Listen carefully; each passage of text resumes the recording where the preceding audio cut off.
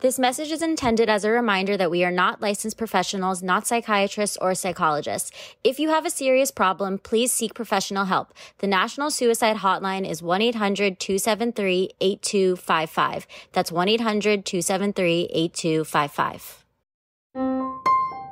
There's some damsels in the DM. Yes, queen. Tell us what's the vibe. There's some damsels in the DM. Please tell us what's the vibe. DMs, yeah we see them, yeah we read them.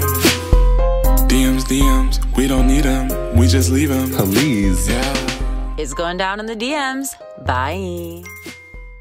Hello, everybody, and welcome to another episode of Damsels in the DMs. Hello. Hello. How's everybody doing today? What's up? Good. I am still in Chicago and it is pretty gloomy out. Yeah. That's the updates on my end. Excited to take a little time off from work and take a little vacation. So I'm pretty pumped about that. What's going on with you, Lauren? You know, I am just chilling, living life. I had a really funny audition the other day that was for a co-star, and literally I had barely anything to say in it, but my acting teacher, who's also Asha's acting teacher, came up with a really fun idea because I worked on it with him to use my hair as a blanket to convey being embarrassed. So for the people watching on YouTube, I'll give you a glimpse, but basically the girl is really embarrassed, right? So he was like, this is what you should do. And I've decided this is my new thing. That if I just don't want to talk to people, I'm just gonna cover my hair. Oh my God. This is my new avoidant behavior technique. I wish I had that. I don't have my long hair anymore, but if I did, I would do the same thing. I'll try it out. But what was really crazy was, so he was like, yes, this is a brilliant idea. This is what we should do. Then he was like, oh, and by the way, because Ash knows this, but I have a toxic trait of going hiking alone. Really clears the mind, but not the safest thing. And he was like, oh yeah. By the way, with that long hair, I would recommend not running in a ponytail at night. Because apparently people have been grabbing girls by taking their ponytails and kidnapping them. Oh, wow. Oh my God. Lauren, please be. Yeah, she has a very toxic trait. And one time she went in the evening when it was getting dark, and then her car, it was a flat tire. Dead flat tire, and she was stranded in the middle of nowhere with no cell service with a flat tire. Yeah, please don't do that. And I was trying to hotspot from my computer because I wasn't getting any service. So I'm literally running around the woods with my Celine bag and my laptop, iMessaging help, SOS in the woods. It would only happen to her too. That is such a classic Lauren scene. Yes. 100 very classic. Speaking of classic behavior, today we are addressing the notion, once a cheater, always a cheater. Now, I was counting before this episode, and I think I've been cheated on at least 3.5 times. By the same person? Questionable. No. Oh, doing by the same person. Then let's number, guys. Then we were really tacking it on. And that's 3.5 that I know about. It could be more because I've mentioned this, but throughout high school and into the beginning of college, I was a serial dater. And when one becomes a serial dater, one does not always make the best decisions of who you're dating, because serial dating mentality is first person who will be my boyfriend, and I would kind of say that I was not going to be very intimate with a person unless they were my boyfriend. Because to me, having a boyfriend was what made me complete. And it's kind of weird to me because you would think that in my time alone would be when I developed my self-confidence and was able to really, achieve being okay being alone and also being okay with myself. But weirdly enough, I have been able to find that in my relationship with Brian. And I think my relationship with Brian is also the first relationship that I know that I would be okay without Brian. And I don't think that that's a reflection of our relationship not being strong. I think that's more of a reflection of me now being strong and me just knowing that I would be okay alone. when I wasn't before. So when I was cheated on previously, like the part that I regret the most about it was that I wasn't able to like cut things off right away. Like I would stay in the relationship and like be willing to like give people second chances. And in my experience with like the second chances after being cheated on, it never worked out because I think sometimes cheating is almost like a person's way of getting out of a relationship that they're also not happy in, you know, like, cause they're not able to talk to you about the problems in the relationship. And I think that like, you know, as much as I want to say that like the people I dated were all terrible, a lot of them weren't terrible. A lot of it was just that like I was so needy and I wasn't confident in myself that I think that like that version of who I was probably also like not the most pleasant to date. And like I'm willing to admit that. Obviously I did not deserve to be cheated on. Nobody ever does. But I also think that sometimes like it is hard to just break up with somebody because I think that a lot of it is like, do you think you're going to be okay outside of this relationship? And sometimes we cheat because we're not happy, but we're not okay saying like, hey, I want to break up. Yeah, definitely. Yeah. I'm curious though. You said 3.5. Yeah. What's a half?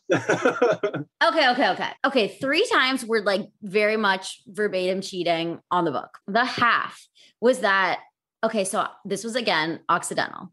I was dating a guy.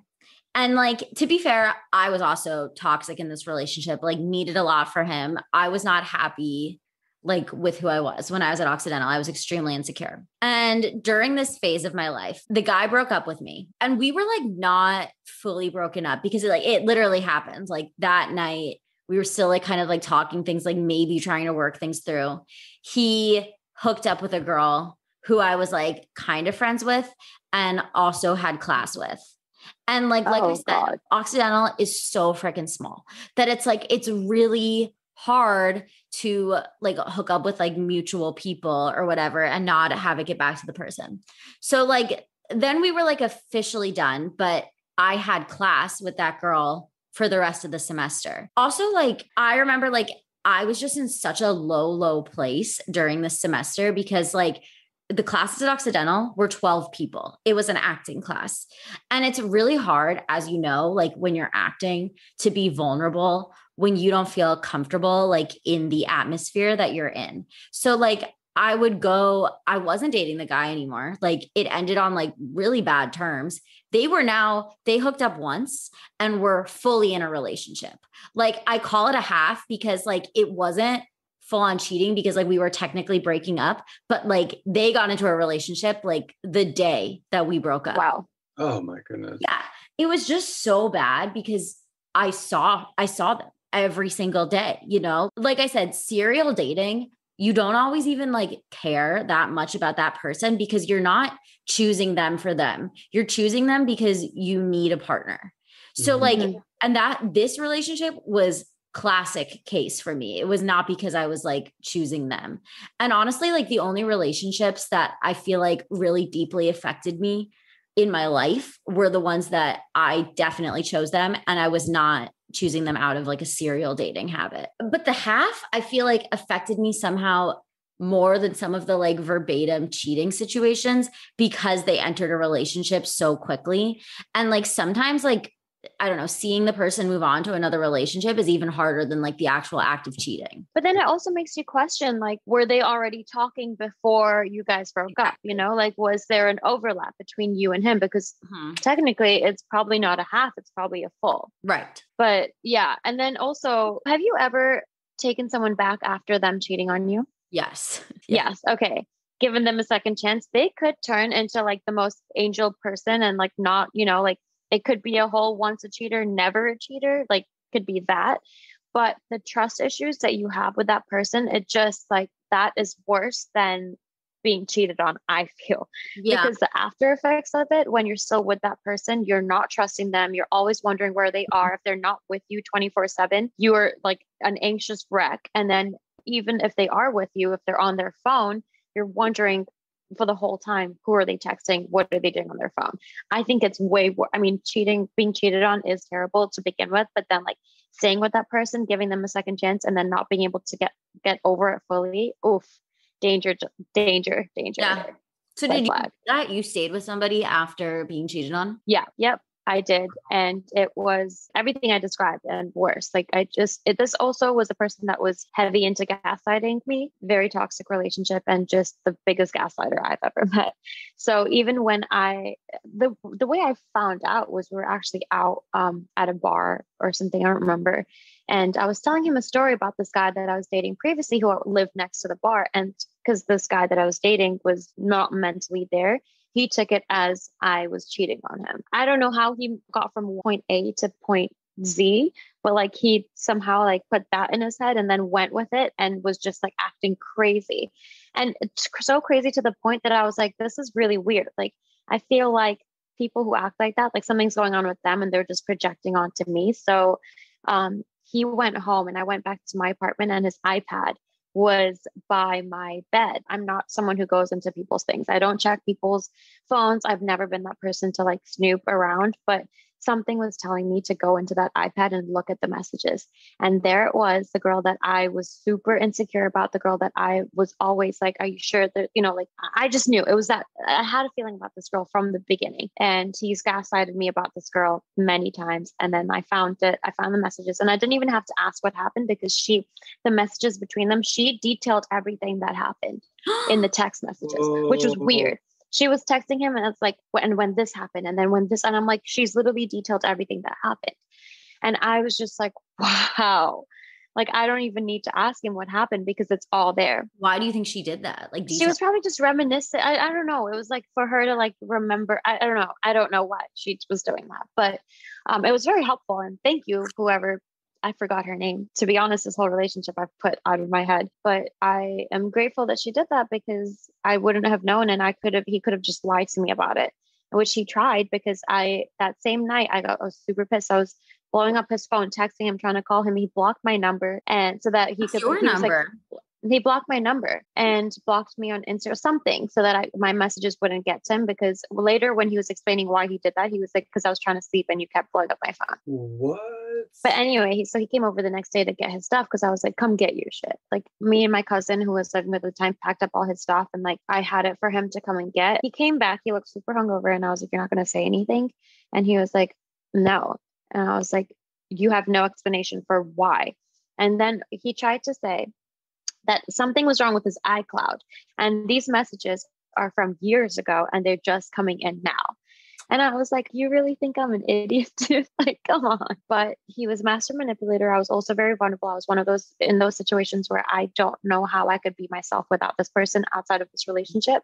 And I was very much attached to this person. And so, yeah, got back together with him. And after that, I was like, I shouldn't have done that. Like, I should have just let him be miserable, like not being in this relationship because he really tried hard to get back and I should have just let him just be miserable and not gone back because after that I was like super, super insecure about every little thing.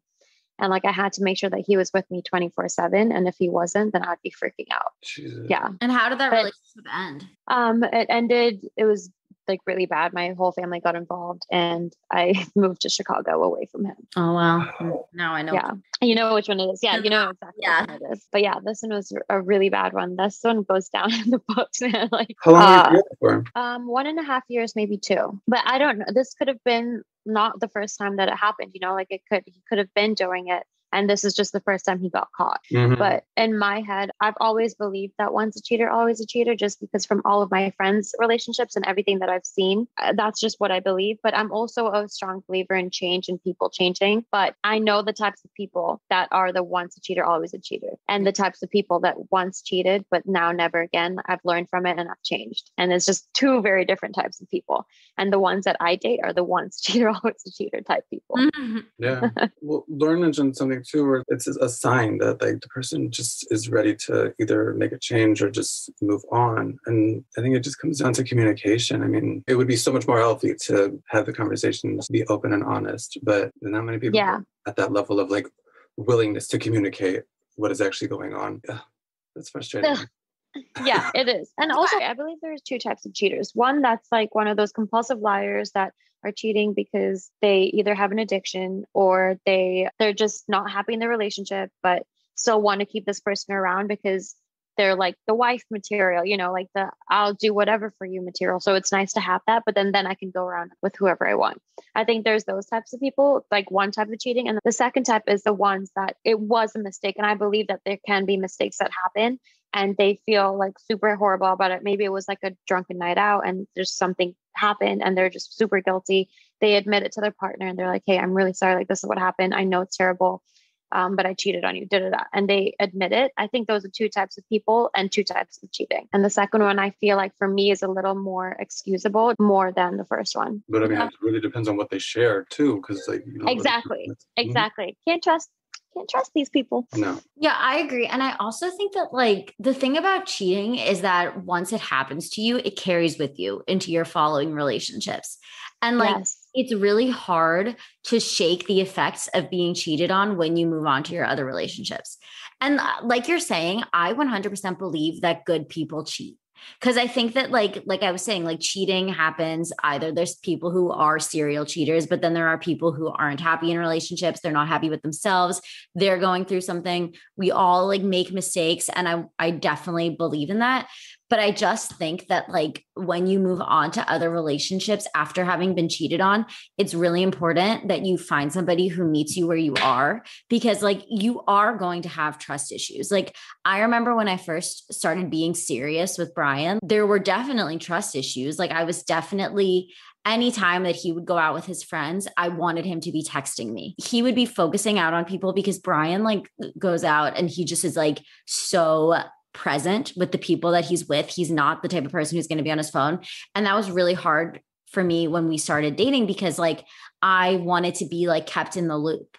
And I think like through his support and through him like meeting me at like sometimes like my ridiculous requests, like texting me when he's out, you know, like he would do those things to get me to a place like where I was comfortable, so that it kind of like got me over the hump of like PTSD from being cheated. So now like we don't have those like weird things. Like I'm not worried about when he goes out. Now it's like, fine, he doesn't have to be texting me all the time. I don't have that same PTSD, but I think it was really important that he met me where I was and like tolerated the PTSD effects that I was having in the beginning of our relationship. That's really fortunate that you had that. Yeah. Yeah, like that's amazing. People wouldn't even be willing to hear what your thought process is, let alone be willing to like act in a way that would help you develop that trust that you're seeking. Yeah. That's when you know that's the one. Yeah. That's the one. That's the one. But no, I just think that's important. We do have to remember that you sometimes have to like make sacrifices and meet people where they are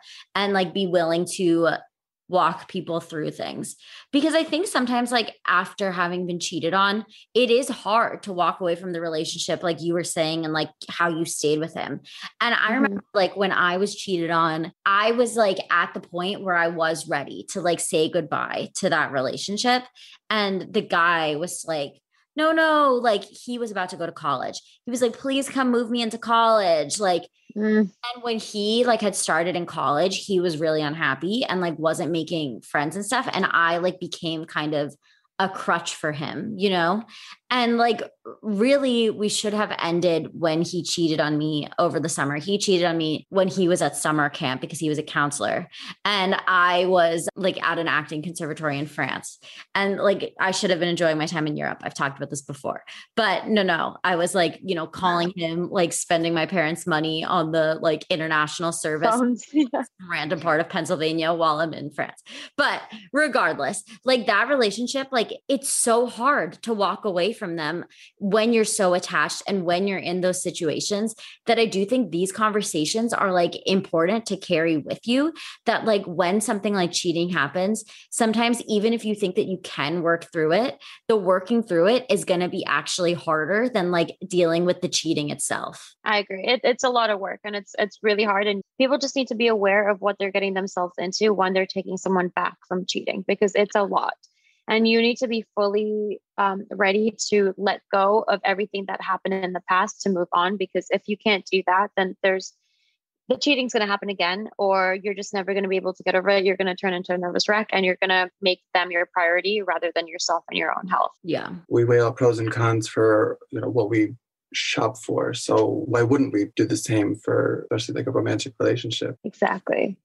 Yeah. And like you were saying, and I mean, even in your current relationships, are you going to take somebody back? Like when you've been cheated on? I do think it's important to ask yourself, like, is this person going to meet you where you are then? Because like what you were talking about and the trust issues that you had and how you became dependent on that relationship, are they going to be okay with that? Are they going to be willing to like accept the effects of what they have done when you take them back? Like that's important. Yeah. And mine wasn't. Mine, I would have expected for them to work way harder on the relationship, but it probably got worse because it was just more gaslighting and more me walking on eggshells, more eggshells than I was in the past, because it still wasn't the greatest relationship, but it just got worse after that. You would think that someone, after being taken back is getting a second chance would want to work really hard and prove that they're not that person. But no, this one was the complete opposite. And that's a learning experience then, Yeah. Definitely. And I definitely came out stronger out of that. And I wouldn't have been able to go through all of the other heartbreaks that I've gone through after this relationship if I hadn't gone through it, because I'm so much stronger than I was. And now I can really deal with things and compartmentalize and just know what's important and what's not and move forward with the rest of my relationships. That's why all of these ghosting stories and all of my relationships now are more of I use it as comedic relief. One of my favorites is life doesn't always work according to plan, but life's plan always works for you. Because I think back to all of the relationships that I was in and how hard they were and the insecurity. And it bothers me sometimes thinking about all the time I wasted on them that I could have been focusing on my career. But I also know that I'm so much more empathetic through having gone through them, that I understand people so much better. And I'm stronger through having gone through them, that I'm okay. I don't regret the decisions I made. And it took me a long time and a lot of therapy to get to that place. But I don't regret my serial dating. I don't regret taking people back from having cheated, because it all got me to where I am today. And I'm okay with that person, So I just think that when you are going through those cheating type situations, you just have to remember that this is part of the plan. This too shall pass. And this is just another challenge for you to get over, and you will. And you have to remember that maybe this isn't the relationship that isn't going to work out for you. And guess what? That's okay. Because I don't think relationships are always the end all be all. I think that there's multiple soulmates. And I think that you can find your soulmate in the strangest of places. Sometimes I think Ernie is my soulmate, Oh. I think that there's so many different types of relationships and honestly friendships that are there for you and that are all part of the plan that will help you get through these types of situations. You had mentioned once before too, how your partner is supposed to compliment you. As you were speaking, that's exactly what came to mind, where it's just it shouldn't be, I'm in this relationship, it should all be about that. But it should definitely be reciprocal as far as just how much each person is supporting the other intellectually, creatively, emotionally, all of it. Yeah. Your relationship should never define who you are. No. And your partner should always just be an add-on, an extra bonus. And I think that's what Brian is for you, which is awesome, because now you've healed from all of the past trauma with relationships. And like you said, you'll be okay with Brian or without Brian, which is huge, because obviously, yes, it doesn't speak to your relationship. It speaks to you and how strong you are. And you're so okay with yourself, and you're so happy with yourself being by yourself, that you don't need anyone else to make you happy, and that's amazing. And I want that for literally every single person that I know. Thank you. And me. I want it for me too. I think Instagram makes us think so much about, is this person a good representation of me? And I think the question we really should be asking is if you strip everything down, if the physical doesn't exist, if the social media presence doesn't exist, do you like who this person is at their core? Do you believe that person is a good person who's always going to be there for you and support you on your worst days and your best days? Because that's also a problem with people who don't want to support you when you're doing your best, jealousy is a thing. And if you can say yes, I think this person is amazing, then that's what you should be asking in these situations, where you're being cheated on, because I want to stress that I do think you can recover from being cheated on. I do think that there's people who make mistakes, but if you don't strip everything down and say that I think this is the person who's going to be strong with me throughout everything that we're going to go through in life, because nobody's pretty in the end, Like, do you wake up on a Saturday and you guys want to do the exact same things? If you can say all of those things, then yeah, give the relationship a shot. But if you can't say those things, if you can't say that like, this is the best person that I know, then, you know, take a second look at what you're making the decisions for in this situation. Yeah. And I think it's important not to settle, because I think we've talked about it, how people tell all of their friends, this is my person, this is amazing, da, da, da. And then once something goes wrong and you step out of it, you're like, why did I say all those things? Like, I didn't actually believe that this person was amazing. And I did that for the 36-year-old whose name I shall not say. I did that to you guys too, to you and Sophia. I was like, no, this is like, he's amazing. He's like, listen, I did that to my friends too. And I knew at the back of my head, I'm lying. Like, that's not true. Yeah. And I think a lot of people do that when they're not with the right person, and they know they're not with the right person, but they try to justify all of their other shitty behaviors and try to make them like settle. Yeah. Well, guys, another episode of Damsels in the DMs. Did we reach a conclusion on once a cheater, always a cheater? I think as with everything, it all depends. I think it's dependent too. I think after this conversation, I am going to say it's dependent on the situation and the person. Yes. Definitely. Yes. But don't cheat. Cheating is so bad. Don't do it. It hurts. All right, guys. Well, thank you so much for tuning in. As always, please rate us with your cheating stories, your ghosting stories. We want to hear all of them. And follow us on Instagram at Damsels in the DMs, and subscribe on all of your podcasting platforms at Damsels in the DMs. Until next time. It's going down in the DMs. Bye. DMs, we don't need them. We just leave them. Please. Yeah. It's going down in the DMs. Bye.